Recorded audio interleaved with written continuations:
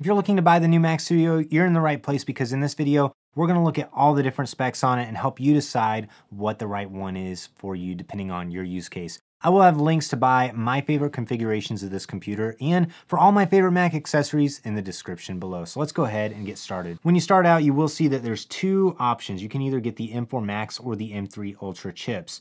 And the main difference between the two of these is the M3 Ultra is going to give you way more RAM out of the box, and it's also going to give you better GPU and CPU performance, and also the higher neural engine on it. Now, I would not recommend most people buying the M3 Ultra because the M4 Max is going to give really great GPU performance, and it's going to give you the better single core CPU performance. So for most people, I would just recommend getting the M4 Max Mac Studio. Now, as you start to scroll down, you'll see that the first upgrade you have to choose between is the chip that it comes with.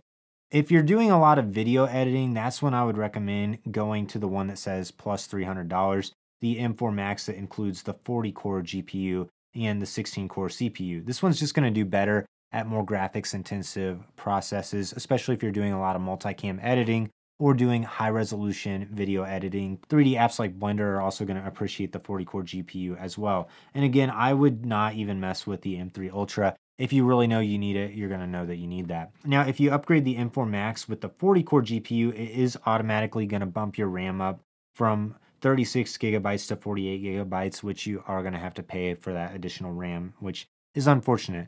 Now, again, if you don't need that higher GPU performance, 36 gigabytes of RAM is going to be plenty for most people. I've been running 32 gigabytes of RAM on my M1 Max MacBook Pro for a few years now. I've never had any issues, even with editing high resolution video files. So again, if you don't plan on doing a lot of video editing, there's really no need to upgrade the RAM. And in fact, it won't even let you upgrade the RAM unless you get the 16-core CPU and the 40-core GPU.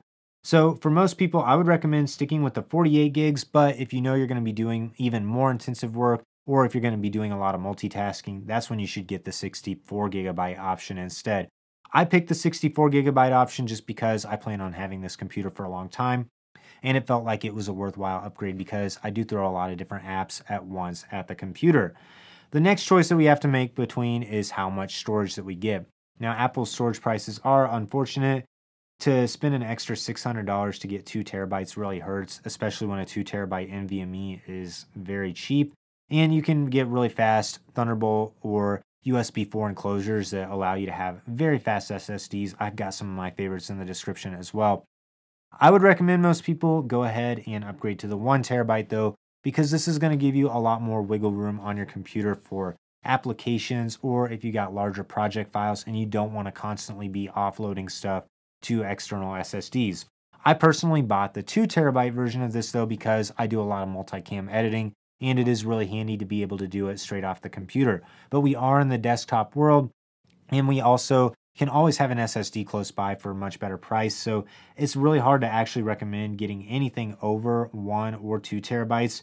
You can get a very fast 4 terabyte external SSD for about $400 and get way more storage. So it's hard to recommend going all the way up to the 2 terabytes, but 512 will fill up really fast, especially if you're using this professionally.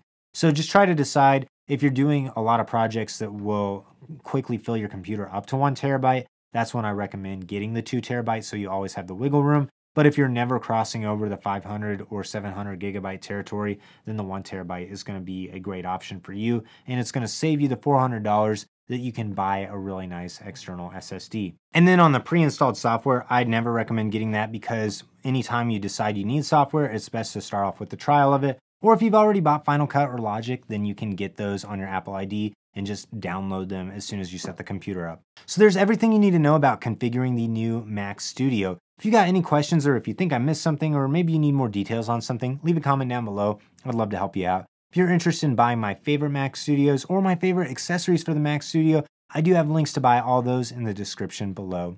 Like this video, subscribe to the channel so you don't miss out on any upcoming content.